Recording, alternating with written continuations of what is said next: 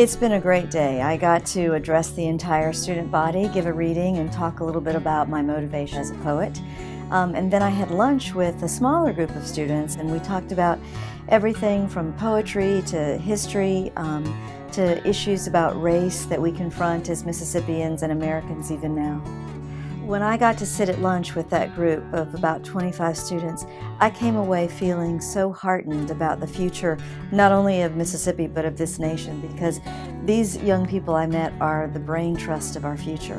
And they are open and they love this place, but they also want to make it better.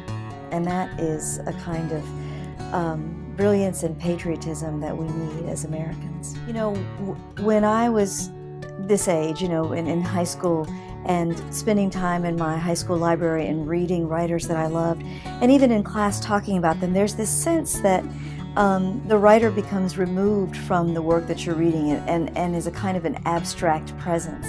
But the idea that you might sit down with contemporary writers and have a conversation with them about not only the work, but the process, the work that they do to make the work, is thrilling to me. I didn't have that experience when I was in high school. Getting to sit down with Toni Morrison, for example.